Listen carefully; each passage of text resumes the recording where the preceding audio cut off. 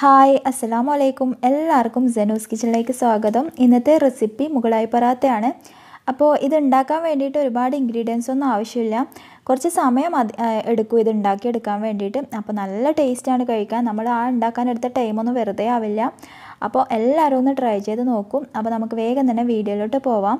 അതിനു മുന്നേ തന്നെ Zanus കിച്ചൺ ആദ്യമായിട്ട് കാണുന്നവരാണെങ്കിൽ പ്ലീസ് ഒന്ന് സബ്സ്ക്രൈബ് ചെയ്ത് സപ്പോർട്ട് ചെയ്യണേ. കൂടെ ഒരു ബെൽ ബട്ടൺ കൂടി വരും, അതിൽ ഓൾ എന്നുള്ള ബട്ടൺ പ്രസ് ചെയ്യുക. എങ്കിലേ ഞാനിനി ഇടുന്ന എല്ലാ വീഡിയോസിൻ്റെയും നോട്ടിഫിക്കേഷൻ നിങ്ങൾക്ക് അപ്പം തന്നെ കിട്ടുകയുള്ളൂ. അപ്പോൾ നമുക്ക് തുടങ്ങാം. ഞാനിപ്പോൾ ഇവിടെ അത്യാവശ്യം വലിപ്പമുള്ള ഒരു ബൗൾ എടുത്തിട്ടുണ്ട്. അതിലോട്ട് 1.5 കപ്പ് ഗോതമ്പ് പൊടി ചേർത്ത് കൊടുക്കാം. ഈ ഒരു കപ്പിൽ 1.5 കപ്പാണ് എടുത്തിട്ടുള്ളത്. നിങ്ങളുടെ അടുത്ത് മെഷറിംഗ് കപ്പ് ഇല്ലയെന്നുണ്ടെങ്കിൽ ഇതുപോലത്തെ ഒരു ചില്ല് ഗ്ലാസ് എടുക്കുക. ഇത് ആ സെയിം അളവാണ്, ഒരു കപ്പിൻ്റെ അളവാണിത്. അപ്പോൾ ഇതിൽ 1.5 കപ്പ് എടുക്കുക. പിന്നെ ഇതിലോട്ട് ആവശ്യത്തിന് ഉപ്പ് ചേർത്ത് കൊടുക്കുക. പിന്നെ ഒരു ടേബിൾ സ്പൂൺ നെയ്യ് ചേർത്ത് കൊടുക്കുക. പിന്നെ ഇത് ചെറിയ ചൂടുവെള്ളത്തിൽ നല്ല പോലെ കുഴച്ചെടുക്കുക. ഒരുപാടുള്ള ചൂടുള്ള വെള്ളം വേണ്ട കേട്ടോ, ചെറിയ ചൂടുള്ള വെള്ളം മതി. പിന്നെ ഇത് നമ്മൾ എത്രത്തോളം കുഴച്ചെടുക്കുന്നോ അതിനനുസരിച്ചിട്ടായിരിക്കും നമ്മൾക്കിത് നല്ല സോഫ്റ്റായിട്ട് കിട്ടുക. അപ്പോൾ നല്ല പോലെ കുഴച്ചെടുത്താൽ നല്ല സോഫ്റ്റായിട്ട് കിട്ടും. ഇനി ഇത് നമുക്ക് 1 മണിക്കൂർ ഒന്ന് റെസ്റ്റ് ചെയ്യാൻ വേണ്ടി വെക്കണം. അതിന് വേണ്ടിയിട്ട് ഒരു നനഞ്ഞ തുണി എടുത്തിട്ട് ഇതൊന്ന് കവർ ചെയ്ത് കൊടുക്കാം. അതിൻ്റെ മുകളിൽ കൂടി ഒരു പാത്രവും കൂടി വെച്ചിട്ട് അടച്ചു കൊടുത്തതിന് ശേഷം 1 മണിക്കൂർ റെസ്റ്റ് ചെയ്യാൻ വേണ്ടി വെക്കാം.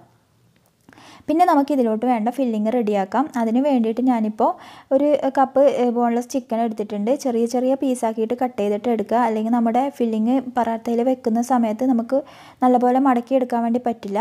അപ്പോൾ ഇനി ഇതിലോട്ട് ഒരു ടേബിൾ സ്പൂൺ കാശ്മീരി ചില്ലി പൗഡറും 1/4 ടീസ്പൂൺ മഞ്ഞൾപ്പൊടിയും 1/4 ടീസ്പൂൺ ഗരം മസാല പൊടിയും ചേർത്തിട്ട് ആവശ്യത്തിന് ഉപ്പും കൂടി ചേർത്തിട്ട് ഒന്ന് ഫ്രൈ ചെയ്തെടുക്കുക.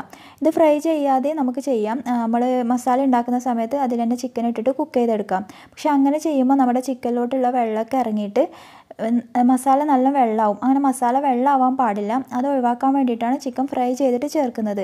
ഇനി നിങ്ങൾക്ക് ഫ്രൈ ചെയ്യേണ്ട, അങ്ങനെ ചെയ്യാനാണ് ഇഷ്ടമെങ്കിൽ അങ്ങനെ ചെയ്യാം. പക്ഷേ അതിലുള്ള വെള്ളമൊക്കെ ഒന്ന് നല്ലപോലെ വറ്റിച്ചെടുത്താൽ മതി. ഞാനിപ്പോൾ എന്തായാലും ഫ്രൈ ചെയ്തിട്ടാണ് ചേർക്കുന്നത്. ഞാനിപ്പോൾ ഈ പാനിലോട്ട് കുറച്ച് ഓയിൽ ഒഴിച്ചിട്ട് ചിക്കനൊക്കെ ഇട്ടിട്ട് നല്ലപോലെ ഫ്രൈ ചെയ്തെടുത്തിട്ടുണ്ട്. ഇനി ഇതൊരു പാത്രത്തിലോട്ട് മാറ്റി കൊടുക്കുക. ഇനി അതേ പാനിലോട്ട് തന്നെ കുറച്ചും കൂടി ഓയിൽ ഒഴിച്ച് കൊടുക്കുക. എന്നിട്ട് ഒരു സവാള ചെറുതാക്കി അരിഞ്ഞത് ചേർത്ത് കൊടുക്കുക. പിന്നെ കുറച്ച് ഉപ്പും കൂടി ചേർത്തിട്ട് നല്ല പോലെ ഇതൊന്ന് വഴറ്റി കൊടുക്കുക. ഇനി ഈ സവാള വഴറ്റുന്നതിന് മുന്നേ തന്നെ നിങ്ങൾക്ക് ജീരകം കടിക്കാനാണ് ഇഷ്ടമെങ്കിൽ കുമിൻ സീഡ്സ് ഒരു 1/4 ടീസ്പൂൺ കുമിൻ സീഡ്സ് ആ ഓയിൽ ഒഴിച്ച സമയത്ത് അതിലിട്ടിട്ടൊന്ന് പൊട്ടിച്ചു കൊടുക്കുക. ഞാൻ അങ്ങനെ ഇഷ്ടമില്ലാത്തത് കൊണ്ട് ഞാൻ അതിൻ്റെ പൊടിയാണ് ചേർത്ത് കൊടുക്കുന്നത്. അപ്പോൾ നമുക്ക് പൊടി ചേർത്ത് കൊടുക്കുന്നതുകൊണ്ട് ഞാനിപ്പോൾ ചേർത്ത് കൊടുത്തിട്ടില്ല. ഇനി ഈ സവാളയൊക്കെ നല്ല പോലെ വഴറ്റിയതിന് ശേഷം ഇതിലോട്ട് ഒരു ടേബിൾ സ്പൂൺ ഇഞ്ചി വെളുത്തുള്ളി പേസ്റ്റും പിന്നെ ഒരു ടീസ്പൂൺ പച്ചമുളക് ചെറുതാക്കി അരിഞ്ഞതും കൂടി ചേർത്തിട്ട് ഒന്ന് വഴറ്റി കൊടുക്കുക. പിന്നെ ഇതിലോട്ട് ഒരു ടീസ്പൂൺ കാശ്മീരി ചില്ലി പൗഡറും പിന്നെ ഒരു 1/4 ടീസ്പൂൺ മഞ്ഞൾപ്പൊടിയും 1/4 ടീസ്പൂൺ ഗരം മസാല പൊടിയും പിന്നെ ഒരു 1/2 ടീസ്പൂൺ കുമിൻ പൗഡറും ചേർത്ത് കൊടുക്കുക. എന്നിട്ട് ഇതും കൂടി നല്ല പോലെ വഴറ്റിയതിന് ശേഷം ഇതിലോട്ട് ഒരു ചെറിയ തക്കാളിയുടെ പകുതി ചേർത്ത് കൊടുക്കുക. തക്കാളി നിങ്ങൾ ചേർക്കുമ്പോൾ ഒരുപാട് ചേർക്കരുത് കേട്ടോ. ഒരു ചെറിയ തക്കാളിയുടെ പകുതിയാണ് ഞാൻ ചേർത്ത് കൊടുത്തിട്ടുള്ളത്. തക്കാളി അധികമായാൽ നമ്മുടെ മസാലയും നല്ല വെള്ളമാവും. അപ്പോൾ തക്കാളിയും ചെറിയൊരു പീസ് ചേർത്ത് കൊടുത്താൽ മതി. ഇനി തക്കാളിയും കൂടി ചേർത്തിട്ട് നല്ല പോലെ ഉടഞ്ഞതിന് ശേഷം ഇതിലോട്ട് ചിക്കൻ ചേർത്ത് കൊടുക്കുക. പിന്നെ ഇതിലോട്ട് കുറച്ച് കുരുമുളക് പൊടിയും ചേർക്കണം കേട്ടോ. ഒരു 1/2 ടീസ്പൂൺ കുരുമുളക് പൊടിയും കൂടി ചേർക്കണം. എന്നാലേ ഇത് ശരിക്കും ടേസ്റ്റ് ഉണ്ടാവുള്ളൂ. ഞാനിപ്പോൾ മക്കൾക്ക് കൊടുക്കുന്ന കാരണം കുരുമുളക് പൊടി ചേർത്തിട്ടില്ല.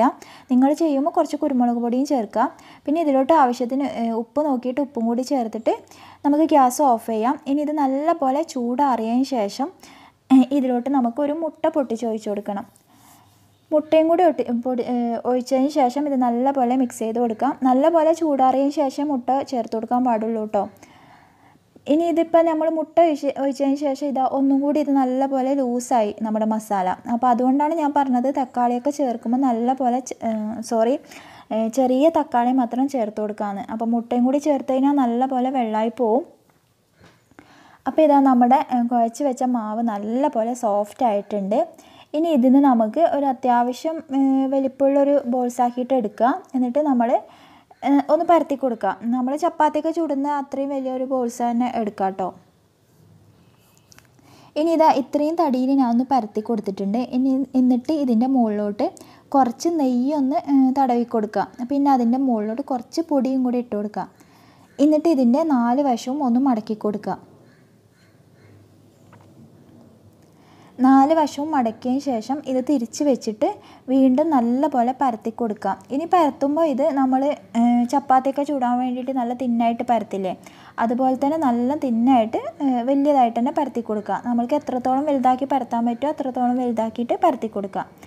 ഇനി ഇതിൻ്റെ നടുവിലായിട്ട് നമ്മുടെ റെഡിയാക്കി വെച്ചിട്ടുള്ള ആ ഫില്ലിങ് ചേർത്ത് കൊടുക്കുക. നമ്മുടെ ഈ ഫില്ലിങ്ങിലോട്ട് കുറച്ച് മല്ലിയിലയും ചേർത്ത് കൊടുക്കുക കേട്ടോ. എനിക്കത് വിട്ടുപോയതാണ് ചേർത്ത് കൊടുക്കുക. നിങ്ങൾ ചെയ്യുമ്പോൾ കുറച്ച് മല്ലിയിലയും കൂടി ചേർത്തോളൂ.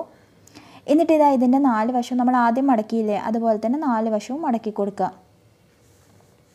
ഇനി ഇത് നമ്മൾ പരത്തുന്ന ആ സമയത്ത് തന്നെ ഒരു പാൻ വെച്ച് നമുക്ക് ചൂടാക്കാൻ വേണ്ടി പാൻ വെച്ചിട്ട് ചൂടാക്കണം.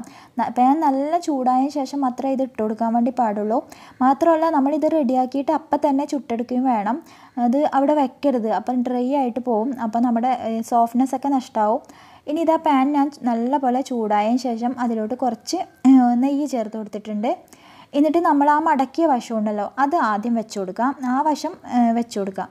എന്നിട്ട് തിരിച്ചും മറിച്ചിട്ടൊക്കെ ഇട്ടിട്ട് നല്ല പോലെ ഇതൊന്ന് കുക്ക് ചെയ്തെടുക്കുക. ലോ ഫ്ലെയിമിൽ വേണം കേട്ടോ ഇതൊന്ന് കുക്ക് ചെയ്തെടുക്കാൻ. ആ സമയം കൊണ്ട് ഞാനിപ്പോൾ രണ്ടാമത്തെയും കൂടി പരത്തി എടുത്തിട്ടുണ്ട്.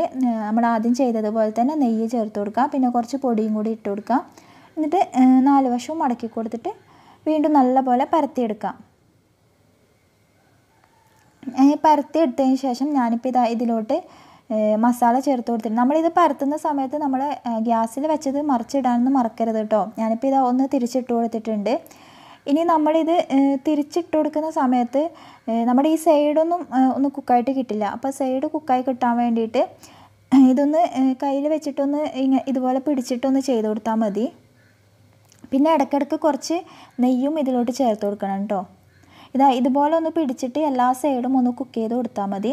പിന്നെ നമ്മൾ ചേർത്തപ്പം മുട്ട ചേർത്തത് നമ്മുടെ മസാല ചൂടാറിയതിന് ശേഷമാണ് മുട്ട ചേർത്തത്. അപ്പോൾ മുട്ട കുക്കായിട്ടുണ്ടാവില്ല. അപ്പോൾ നമ്മൾ ഇത് കുക്ക് ചെയ്യുന്ന സമയത്ത് തന്നെ നമ്മുടെ ഉള്ളിലുള്ള മുട്ടയും നല്ലപോലെ കുക്കായിട്ട് വന്നോളും. അപ്പോൾ അത് നിങ്ങൾ ബേജാറാവൊന്നും വേണ്ട. അപ്പോൾ ഇതാ രണ്ടാമത്തേതിലും ഞാൻ പരത്തിയിട്ട് ഫില്ലിങ് വെച്ച് കൊടുത്തിട്ടുണ്ട്. എന്നിട്ട് ഇത് 2 വശം ആദ്യം മടക്കി കൊടുക്കുക. എന്നിട്ട് ഇത് രണ്ടും ഇതുപോലെ ഇതൊന്ന് പ്രസ് ചെയ്ത് കൊടുക്കുക നമ്മുടെ കൈ വെച്ചിട്ട്. ഞാൻ ആദ്യം ചെയ്തതിൽ അത് വിട്ടുപോയിട്ടുണ്ടായിരുന്നു, അത് കാരണം തന്നെ അതൊന്ന് ഇളകി വരുന്നുണ്ടായിരുന്നു. അപ്പോൾ നിങ്ങൾ ചെയ്യുമ്പം അതൊന്ന് പ്രസ് ചെയ്ത് കൊടുക്കുക. അപ്പോൾ ഇത് പ്രസ് ചെയ്ത് കൊടുക്കുമ്പോൾ നമുക്ക് ഇളകി വരില്ല.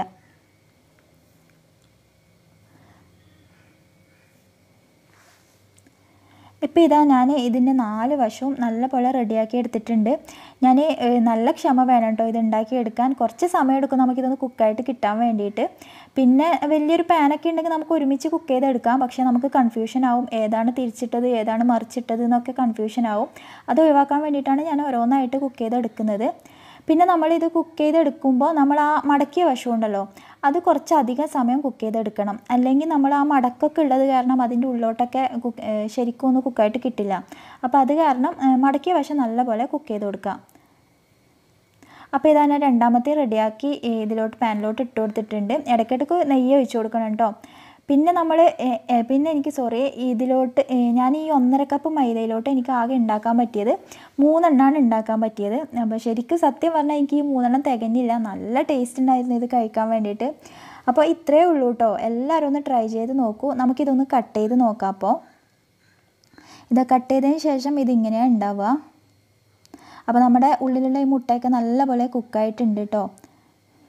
അപ്പോൾ എല്ലാവരും ഇതൊന്ന് ട്രൈ ചെയ്ത് നോക്കൂ. നല്ല ടേസ്റ്റാണ് കഴിക്കാൻ വേണ്ടിയിട്ട്.